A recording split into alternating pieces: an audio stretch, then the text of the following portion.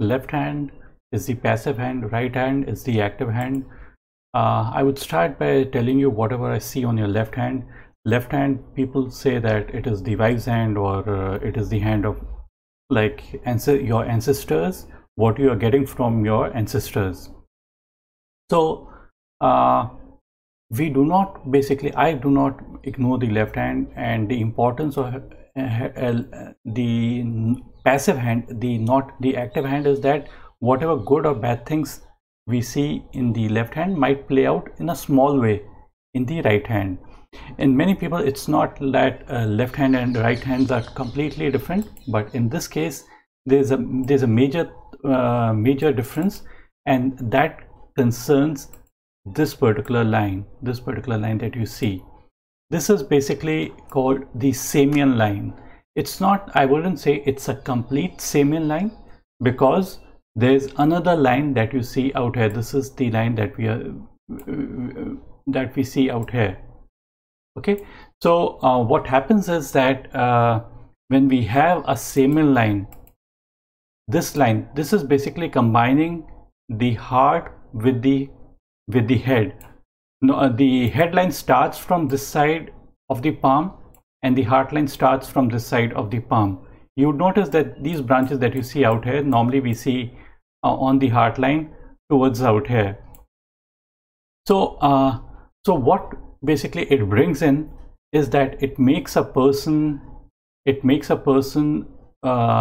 where there's no space between the thought process and the emotions, and it makes their personality very, very different. They could be very good friends, or they could be extremely bitter enemies, and they basically move only towards one side. It could be either totally headstrong nature or totally emotional kind of a nature. So it could be nowhere in the middle that these things might play out. So such people become extremely headstrong, because we find that this particular line that we see out here is more towards the it seems like it's more like a headline, not the heart line. But apart from that, we in many cases we just find this particular line to be there. But in this particular case, we also find that the heart line is also appearing to show up, and this is not one but two heart lines, and they are comparatively weaker compared to this particular line that we see, the main line I had mentioned. So what happens is that because there's another heart line, so it would make the person extra emotional, also super emotional. So one line is good enough, but you see that there are two heart lines that we see.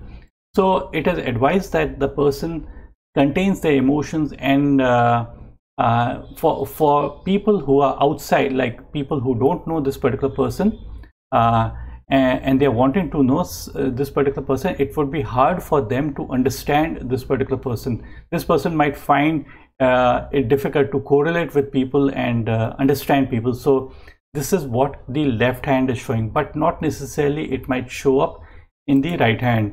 Another indication that we see on this particular hand is that between the first finger, the finger of Jupiter, the finger of administration, religion, politics and honor, and this is a finger of Saturn, the finger of money matters, this is a finger of wisdom and responsibility. We find a loop-like formation out here, the skin pattern that you see out here. This is a skin pattern. Normally the skin patterns can be seen between the third and the fourth finger also, and the second and the third finger also. But these are comparatively common, but this one is a little bit rare. This is called the Raja loop. Raja loop basically means Raja loop. This is what it is called. So what happens is that if a person has this kind of a loop-like formation, it is said in a few of the books that people who have this particular, they might rise up to high position, and their ancestors might be of a high position and honor, so or somewhere close to the king, or somewhere close to high post. But I have got a different opinion out here. I feel that if people who have this kind of a formation between the first and the second finger, the Raja loop, they themselves might reach up to high position and honor. This is what I feel, because it is connecting two planets, the finger, the area of administration, religion and politics, and the second finger is basically the finger of money. So a Raja that basically combines the administrative qualities and the money management basically make it big in their life. So it is a good sign to have. Apart from that, we also find that there's a backward line from the headline moving towards the area of Jupiter. This basically takes a person to a high position. Jupiter being a big planet, it means basically honor and growth and ambition in one's life. So those are basically fulfilled. The other aspect that we see on this particular hand is that this area is the area of Mars. Mars is a red planet. Red means anger, aggression and fire. It might depict, because there are too many lines out here and few of the lines are coming and crossing the lifeline and touching this particular area. So this is it is touching the headline, and it is also touching the money line as well. So this particular area point of life could become a little bit difficult, and this age, the intersection of the money and the headline is age 35. That's when few problems might crop up.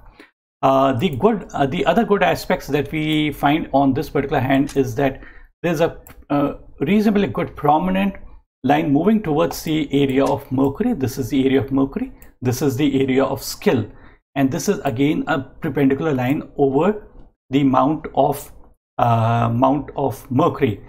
So perpendicular lines are always considered to be good. If there are horizontal kind of lines, like these kind of lines, crisscrossing lines, then the person might miscalculate or miscommunicate. So those are basically not good sign. But because we find perpendicular line over it, it means that the person is sharpening their skill. So this is a positive aspect. Then we find that there are a few perpendicular, then we look at these particular lines that we see out here. This is basically the area of a sun line, and sun line basically depicts how good a career is going to be. So this is what we are going to be looking at. There are three sections to it. In your case, it's a little bit confusing, because this is the headline and this is the heartline. So anything above the heartline is after the age of 53. Between this particular headline and the heartline is from 35 to 53, and this is before the age of 35. So we find that in this particular area, the line is not so prominent. The line is a little bit hazy. The line is a little bit wavy kind. So these lines are not so good. It means that probably there might be some doubts, and doubts are there could be self-doubt. That is not such a good sign for career. Then we find the line to be becoming much more prominent, deep and clear. This is basically considered to be good. There's not one but two lines, and these are comparatively weaker lines that we see. This has got comparatively less meaning. It's better to just have prominent lines instead of having weak kind of lines. So the prominent line of sun basically means that the sun shines bright, and basically it depicts basically a career is going to take a very good upward swing somewhere between the age of 35 to 53. So somewhere at the age of 44, that's when it's going to really take up. But we find that the line is also starting a little bit good out here. So this is age 35. So there could be not one but two careers in one's life. So this is what the left hand is showing. The other aspect is that this area appears to be very, very prominent, well padded, and it might be also firm kind. So it means huge amount of energies and huge amount of desires. So try to understand that we look at qualities in your hand, and we could look at qualities that will qualities bring in success, or they will not bring in success. So when we find that there are qualities present, then the chances of success basically increases. And a person who has got a good Venus indicates that huge amount of desires and huge amount of energy and stamina. That itself brings us closer to success. It doesn't mean that these people are always going to be successful, but it means that in spite of problems and in spite of roadblocks and in spite of everything, the person would still be able to make it good in their life. And even after lots of problems in their life, even then the person is going to be successful. So this is what the area of basically Venus depicts. You would find few lines that are coming and crossing and touching the lifeline. These are a little bit problem lines. These would bring in problems in one's life. And when it touches the lifeline, so the person needs a little bit health care. Health needs to be, this is somewhere in the mid of life. So these are very medium kind of lines. If they were stronger, then the impact on the person's life would have been much more stronger. We also find that there appears to be a via Lescavia kind of a line. This is via Lescavia. Normally it's something like this, but in your case it's a little bit bigger, so bigger semicircle. And we also find that this is the Mercury line I have already mentioned to you.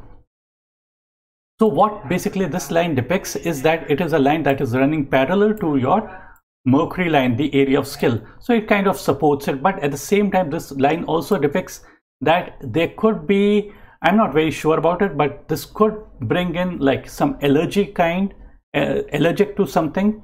It could also make us like addicted to something. So so these things might play out, so it needs a little bit care. The rare thing I've already mentioned, that the rare thing is that this particular Samian, we call it Samian line. We can't say it to be a very complete Samian line, like it's going from one end to the other. That is called the Samian line. But because there are in a complete Samian line, we don't find these heart line to be present. But because we find the heart line to be present, so it makes our nature a little bit balanced, but yet it makes the nature a lot more difficult to understand. So this is what we see on your left hand. So I would take up the right hand again now and let you know about it.